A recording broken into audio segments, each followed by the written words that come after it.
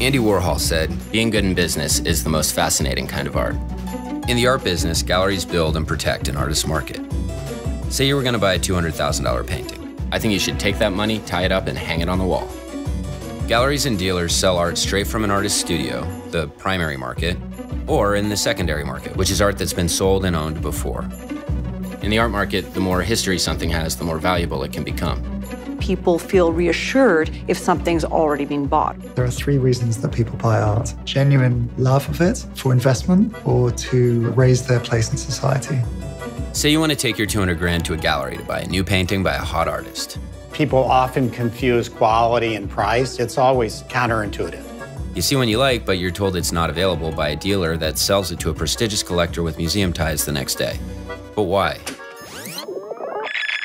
Warhol's gallerist, Leo Castelli, was the first to value who an artwork sold to more than how much it sold for. Where it's going is very important. Being placed in a prestigious collection is always helpful for an artist's career. Most successful gallerists have built on the Castelli model, understanding that a museum can allow an artist to outlast market shifts and trends. When it happens, you feel you've done something really good for the artists you work with. Today, there are galleries whose success hinges on long-lasting and personal relationships with their artists.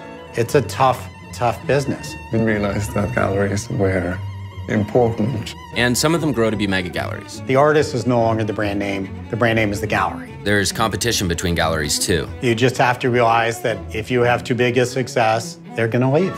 There are even artists who don't think they need galleries, like Damien Hirst, who cut out his gallerist by taking work straight from his studio to auction in 2008. What do you mean? There was a big question whether his dealers would support it. To sell everything is really a very exciting kind of moment. Or maybe they do. I don't want to compete with Gagosian. I want to be in the middle to develop artists before they get carried off by the big boys. This is Stefan Simkowitz. Can I stop you for a second? He's been criticized for investing in the work of young artists and practicing an art world equivalent of the pump and dump. You listen to this bullshit, and I'm, of course, the flipper du jour. Is Stefan Simkowitz the Donald Trump of the art world? His model doesn't sit well with gallerists who prefer to buy back or find new buyers for work that collectors want to sell. In most cases, they will give me the opportunity to sell it, and sometimes they can, and sometimes they can't. This is how they protect their artist's market. And if I can't, it goes to auction, and at least I had the opportunity. When a gallerist loses control of an artist's market, the results can be devastating.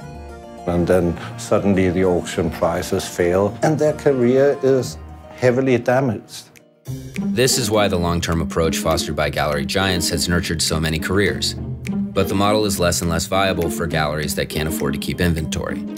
They're losing their prime artists to Uber galleries, and they're losing sales on the bottom to the internet. Galleries are recognizing the need to have an online presence.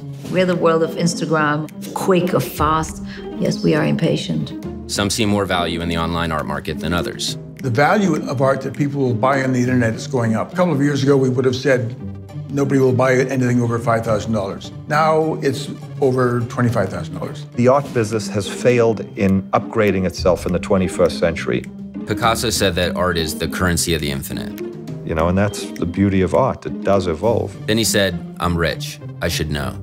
For me as a gallerist, what matters is to show art of exceptional quality and one that I can stand proud today and in 10 years from now. Dealing art and running a gallery is an increasingly costly business. If you want to compete, you have to innovate. Find new collectors, expand through technology, or discover the next great artist. As for the value of what's on the wall, only time will tell.